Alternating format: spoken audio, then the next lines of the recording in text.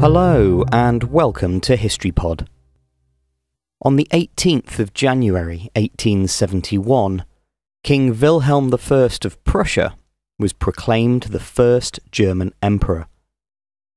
The creation of the Federal Empire made Wilhelm the head of state and president of the federated monarchies that made up the 27 constituent territories.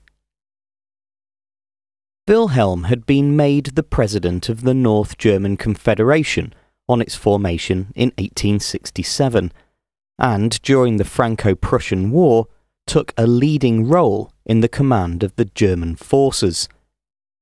With patriotic fervour as a result of the enormously successful German advance, in November 1870, the remaining German states south of the River Main joined the North German Confederation.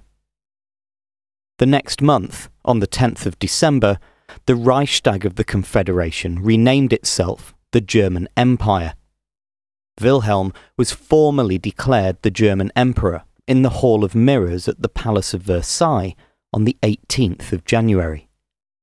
The title was accepted grudgingly by Wilhelm, who would have preferred the name Emperor of Germany rather than German Emperor, but Bismarck warned that this would be dangerous, as it suggested that he had a claim to other Germanic lands such as Austria, Luxembourg and Switzerland.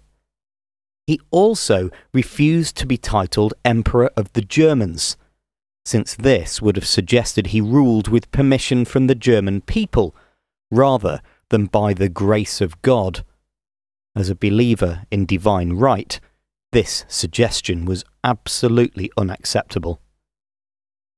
3 months later, on the 14th of April, the Reichstag adopted the German constitution.